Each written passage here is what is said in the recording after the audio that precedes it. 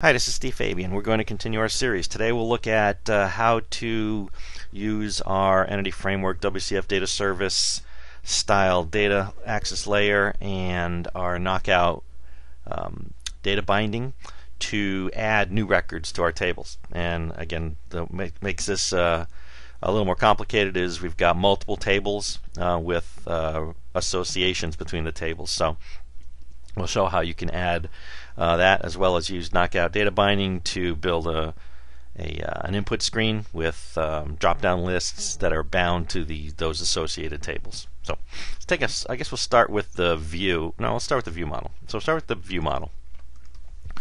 We're going to have some drop-downs on our form. In fact, let me show you real quickly what the form is going to look like, and then we'll show you how you build that. Okay, so here's our form. We've got an input field for the task, and we've got some drop-down lists, so you can select the category, the person that you're going to assign the task to, and then the status that you want to set for that task when you add it.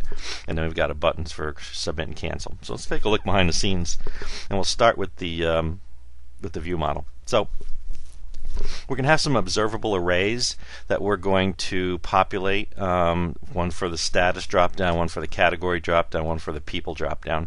And then for each of those, we're going to have another property on our view model, which is also a knockout observable for the selected item on each of those dropdowns. Then we have our actual model properties. Again, if we go back and just take a look at our data model again, the to-do list item is our main table. And that's the record we're going to add. So we've got the ID, the module ID, the created by date, user, and task. The rest of these are the IDs for the foreign key relationships with the other associated tables. So now we're going to create model properties for our ID, module, date created by user, and task, and each of those will be knockout observables. So we can do two-way data binding. And then for each of our drop-downs, we're going to have a function to go and get the data and populate those drop-down lists. So we've got a function for load status, we have a function for load categories, and we have a function for load people. They're all basically the same. We're going to do an OData read to our service URL and then / to our entity collection. So to load the status items, we're going to make a call to the / to-do list status. And again, if we take a look at our data service, bring that up in a browser. Again, we have our collections. So for to-do list status, okay, we get back all of our status records and in a collection. So we do that, and then we're going to first clear out our status. Remember, status is an observable array. So we're going to clear out any existing records so that if we end up calling this on a page refresh or calling it multiple times, we don't end up with duplicate records. So we remove all the items from the array. We then iterate through the data.results.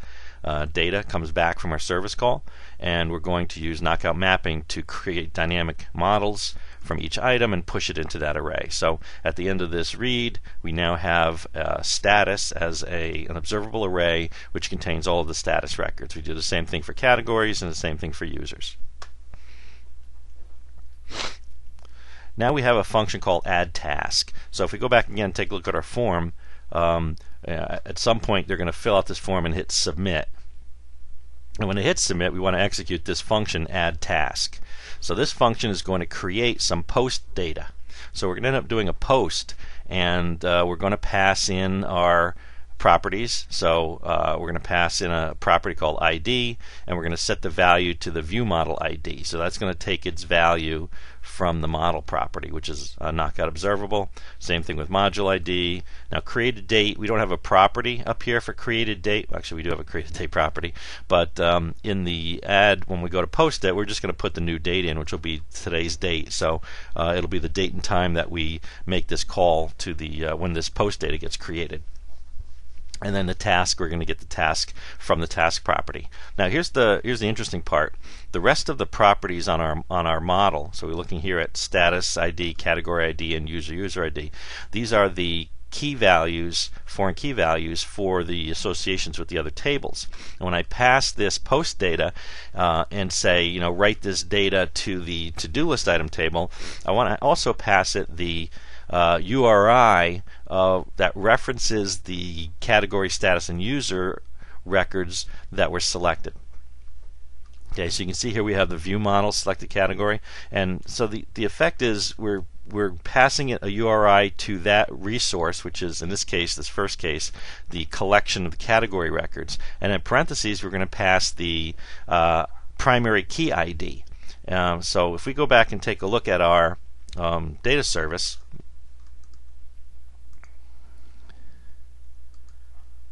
and I look at, let's say, status again. Okay. If I wanted to get the second status, which in this case was on hold, it has an, you can see it has an ID of 2. Well, again, using the URI REST API, I pass 2 in parentheses. So this says to the data service, I'm interested in the resource which is a member of the to-do list status collection that has a primary key of 2. And if I do that, you'll see I just get this one record back. So that's the approach we take for category. If, when I was doing my data entry here, I selected for status on hold, which has the ID of 2, then that would be bound to the selected status property, and I'll show you how we do the data binding later. But when the user selected on hold, the selected status would be 2, which is the ID associated with that particular status. And now when we send this post data to the service to say add this record for the status, we're going to pass a URI. We're going to pass the URI to that status collection, and in parentheses we're going to pass that selected status, which would be 2. And that just is the what the method that the WCF data service uses to create that foreign key relationship. So when it adds the record to the to-do list item table, it'll put a 2 in that status ID column, creating that relationship between the records. So we do that. We take that approach for category, status, and user. We're just going to pass the URI to the collection and then the selected ID in parentheses to identify the specific record within that collection that we want to create that association with. So that creates our post data. Then we create a request object. One of the properties of the request object is the request URI, and what we're going to do is we're going to do a post, an HTTP post to this resource collection. So our service URL / to-do list items. When you do a post to a collection, then that's how you add data. And you do a get, that's how you retrieve the data. And when we do a delete, the method would be delete, and later on I'll show you when we do an edit, it'll either be a put or a merge. And when we do the edit, I'll explain the difference between put and merge. So we create our request object with our resource URI, the method that we want to do, an HTTP post in this case, and then we pass that data, that post data object. And here's all the data we want to post to that collection. Okay?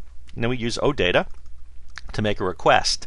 So you notice the difference. When we're doing a read, OData read will actually generate a get, HTTP get, to read data.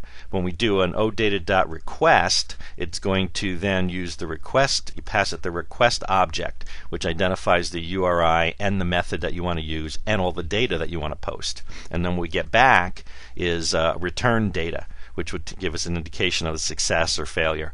In this case, I'm not really handling the return data here.